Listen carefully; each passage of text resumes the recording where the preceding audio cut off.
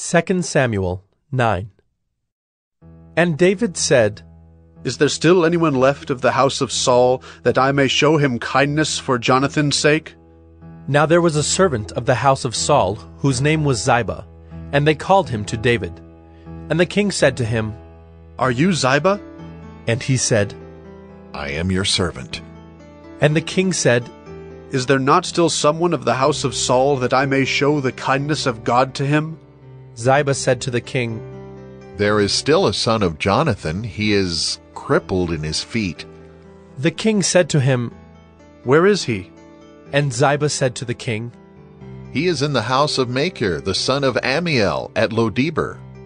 Then King David sent and brought him from the house of Machir, the son of Ammiel, at Lodebar.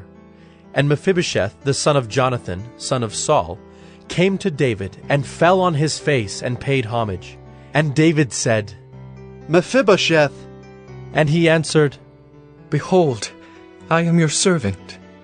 And David said to him, Do not fear, for I will show you kindness for the sake of your father Jonathan, and I will restore to you all the land of Saul your father, and you shall eat at my table always.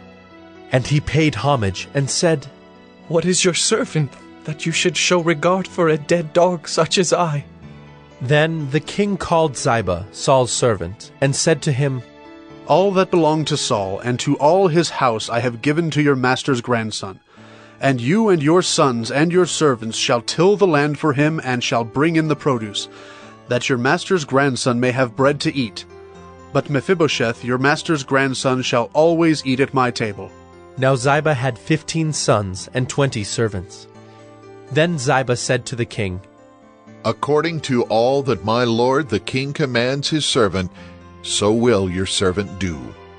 So Mephibosheth ate at David's table like one of the king's sons. And Mephibosheth had a young son whose name was Micah. And all who lived in Ziba's house became Mephibosheth's servants.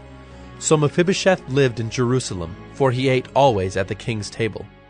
Now he was lame in both his feet.